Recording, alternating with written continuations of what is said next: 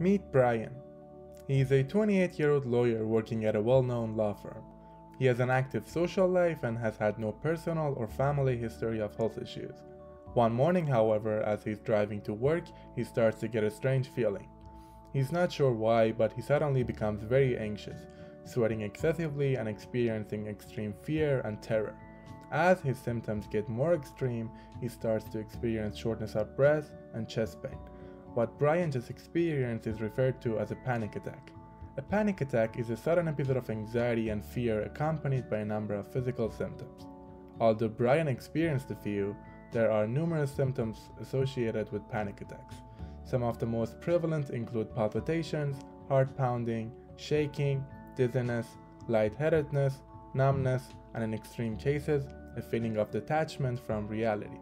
A panic attack is characterized by the onset of 4 or more of these symptoms. Now, why does a panic attack happen? In order to better understand how an attack happens, we must first look at a crucial defense mechanism of the body, called the fight or flight response. The fight or flight response is the body's normal response to danger. Once the body detects a source of danger, signals will be sent to the fear center of the brain, also referred to as the amygdala. The amygdala is largely responsible for the processing of emotions, but its function in regulating the sense of fear is crucial for the initiation of the fight or flight response. After processing, the amygdala will send danger signals towards specific parts of our nervous system. These signals cause the body to produce various chemicals referred to as hormones, which act as messengers and lead to further changes in the body. The main hormone involved in this step of the fight or flight response is adrenaline. Upon secretion, adrenaline affects different organs, leading to an increase in heart rate and breathing frequency. Once heart rate increases, more blood is pumped into the muscles of legs and arms to better prepare the body for facing the danger. In addition, an increase in breathing rate leads to more blood and oxygen being sent to the brain. As a result, the individual would become more mentally focused and aware of their surroundings. Imagine how pressing on the gas pedal makes the car move faster by sending more gas into the engine. Once the danger is removed and the body feels safe, it will need to return to its normal conditions.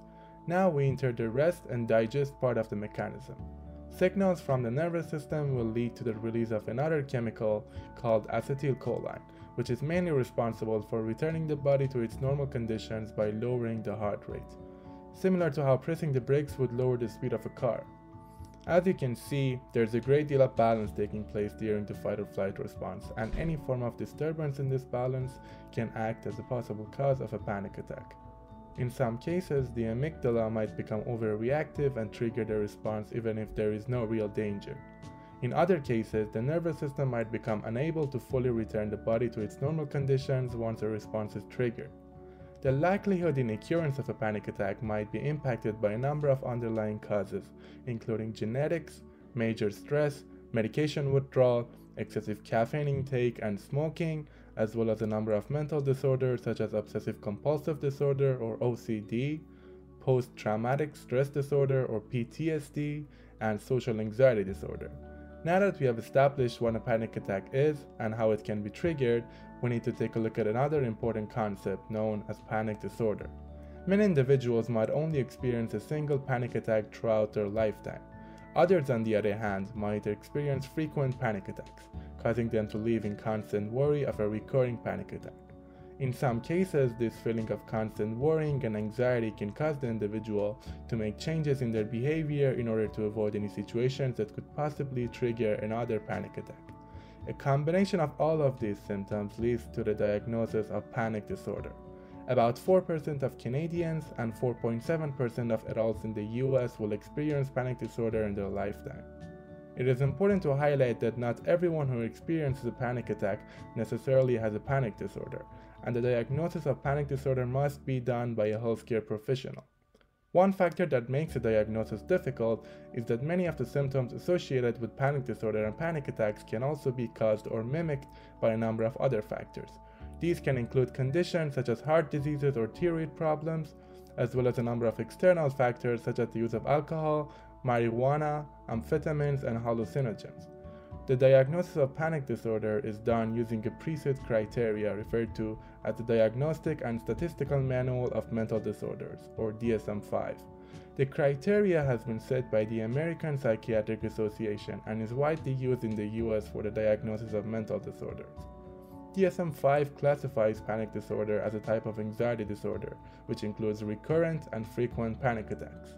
Furthermore, DSM-5 highlights that in order to be diagnosed with panic disorder, the individual must have experienced at least one panic attack followed by a minimum of a month of worrying about recurring panic attacks, with the worrying often leading to behavioral changes as well. It is worth noting that according to research findings, women have a higher risk of developing anxiety disorders. As a result, scientists recommend that women and girls who are age 13 or older should be screened for these conditions more frequently. Now that we have learned how panic disorder can be diagnosed, let's talk about how it can be treated. Doctors are currently using two methods of intervention in order to treat panic disorder. These include the use of medications and psychotherapy. As far as medication goes, a number of antidepressant drugs are currently being used, including selective serotonin reuptake inhibitors, or SSRIs, serotonin and norepinephrine reuptake inhibitors, or SNRIs, as well as benzodiazepines. For psychotherapy, the form of treatment that is currently being used is called cognitive behavioral therapy, or CBT, which aims to provide the patients with tools to exert physical and mental control over their negative thoughts and emotions. At the end of the video, it is crucial to highlight that panic attacks and panic disorder are serious mental health conditions that can lead to varying symptoms in different individuals. If you or someone close to you are experiencing similar symptoms, please refer to your healthcare professional in order to get a full checkup and diagnosis. Lastly, if you'd like to learn more about these conditions, please refer to the resources provided below.